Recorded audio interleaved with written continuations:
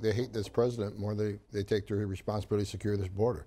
I did this many times before. We told Congress for a year and a half, close these loopholes. And I am on record many times on Ingram Angle. Yep. If you don't close the loopholes, 31% of women will continue to be raped. And more children will die. And unfortunately, more children have died. I've seen a lot of dead migrants in my 34-year career. I actually stood in the back of a tractor trailer surrounded by 19 dead immigrants with a 5-year-old little boy that died in his father's arms, something I'll never forget. So when these people want to, vilify the men and women of the Border Patrol, and for instance, Senator Schumer the other day showed a picture of the father and the daughter and wants to blame President Trump for it.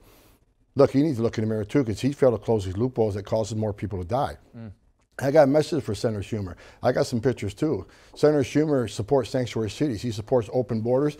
And in my desk, I have a couple hundred cards given to my angel moms and angel dads. Let me share a couple of photos of children that I have that could have been prevented, but people like Senator Schumer support sanctuary cities and open borders.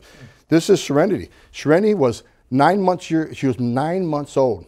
She was raped and murdered by illegal alien. This is Arana. Arana was 5 years old. She was raped and murdered by an illegal alien. This is Louise. Louise was 93 years old. She was raped repeatedly and murdered by illegal alien. And so for those people that want to politicize this issue, okay, game on, let's politicize it. How many angel moms and angel dads are there in the United States that were preventable? And if people say, well, illegal aliens commit less crimes than U.S. citizens, first of all, I don't believe the study, but let's say I do. That isn't the question to ask. The question to ask is how many crimes could have been prevented if we had a secure border?